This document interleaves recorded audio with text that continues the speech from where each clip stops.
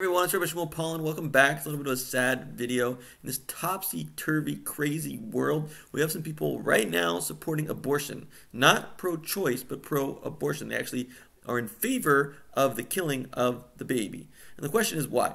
Well, one reason is they're ignorant. They're ignorant as to what an abortion actually is. They do not know what they are supporting.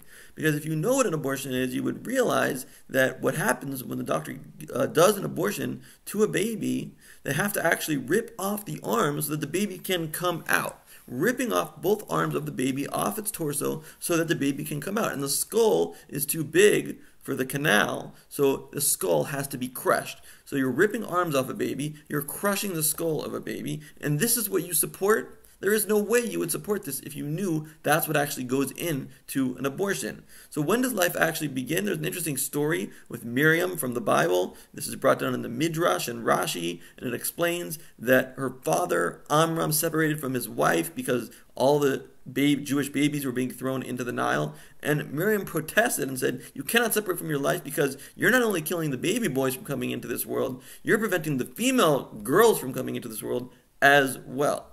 Because when you stop a life from coming into this world, that is a form of murder.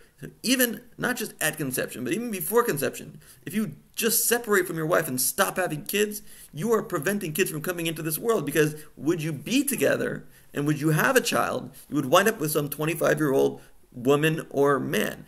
And that's a real existence of a whole person who would have their own family. So you're preventing the existence of an entire family when you choose not to be with your wife. That's why it's the first commandment in the Bible is Peru Urvu, be fruitful and multiply, be with your wife, be with your husband, have children, keep the children. If you're not interested in the children, if you don't want to have the children, if you don't believe in having the children, let it be born, let it go to an adoption agency. Many mothers and fathers to be are looking for children to adopt, and it's a wonderful mitzvah, it's a wonderful deed to give birth to a child and to give it away to someone who really needs it and will really take care of it. That's a great mitzvah, and if you do mitzvahs, which are good deeds, which connect you to God, you will have a good life in this world and the next.